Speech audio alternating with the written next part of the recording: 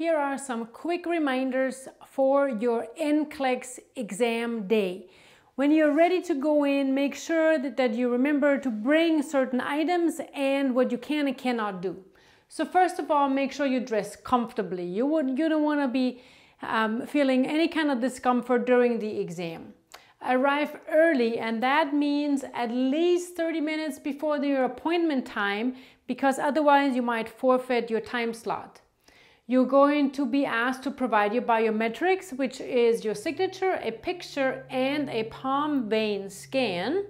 Of course, you also need to bring your government-issued ID, and check out my separate video where I talk about forms of ID that are accepted.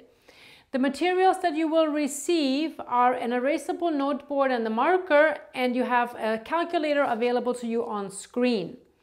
Remember during the exam to stay on pace. You have a total of 5 hours to complete the exam. So pace yourself, take your time when needed, but also make sure that you move ahead so that you're not rushing to finish the exam. Also remember that there's no going back to review any questions. So once you have to move on to the next question, you have to provide an answer to the previous question.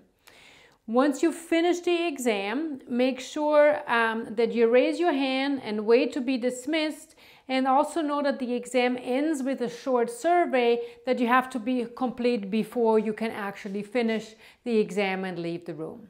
And as a quick reminder, you've worked so hard for this, all of your nursing school career, all these hours of clinical studying for the NCLEX. Just know that you've got this. You can do this. You can pass your NCLEX.